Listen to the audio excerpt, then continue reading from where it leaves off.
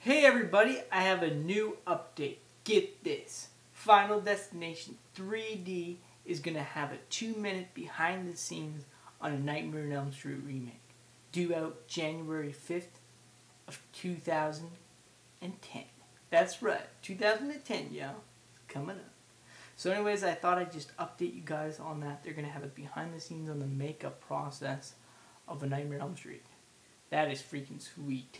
I want to see that documentary. Anyways, I just thought all of you guys should know that. And as you know, I said I would update everybody on what's going on with the remake. They're currently doing some reshoots on the film right now. Brad Fuller has talked about that. So Jackie's wearing an outfit again, doing some reshoots. So it's going to be sweet. Can't wait till the film comes out on April 30th of 2010 because it's going to be awesome. Anyways, I just thought I would update everybody on what's going on with the Nightmare on Elm Street remake. So yeah, that's what's going on. Oh yeah. Oh, and apparently there is a cafe that's going to be in a Nightmare on Elm Street remake. Brad Fuller showed a picture of it. It's called Springwood Cafe. And I saw a picture of it. It looks freaking sweet. Anyways, I cannot wait to see this film. It's going to be awesome. And I just thought I would update you guys on anything I know about it. So, also I would also like to update everybody else about this. Jackie Earle Haley is signed for 3 films of a Nightmare on Elm Street remake.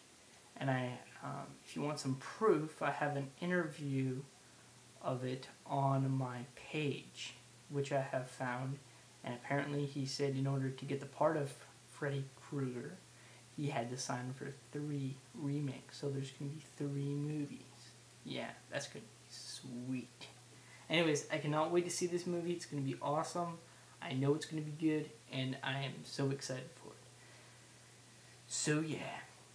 And if in case you guys didn't know this, Wesley Strick is one of the writers on a Nightmare on Elm Street remake, and he also wrote the remake of Cape Fear, starring Robert De Niro, and he's a fantastic writer. So not only does this film have a really good director, Samuel Bayer, but also has a really good screenwriter. So Brad Fuller really did, everything perfect on this remake. He got a great cast. He got a great set of actors, and I think it's going to be probably the best film that New Line Cinema has made for a long time. This film is going to be incredible, and it's going to bring in new Freddy fans and old, and it's going to allow new stories to be told. And that's the great thing about remakes. They get people that never even heard of a Nightmare on Elm Street knowing about it. And it allows new stories to be told.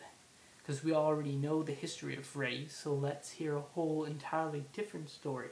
But let's keep what made the character scary in the first place. So they're going back to the dark intensity of the first films, basically. And that's a great thing about this remake. It brings back the darkness of Freddy. And even before the remake was made, I said that the one thing they need to do is bring back the darkness of Freddy. And Brad Fuller totally got that, and that's why he hired Samuel Bayer, whose work includes very dark visuals. I mean, Smells Like Teen Spirit is an incredibly dark music video. So is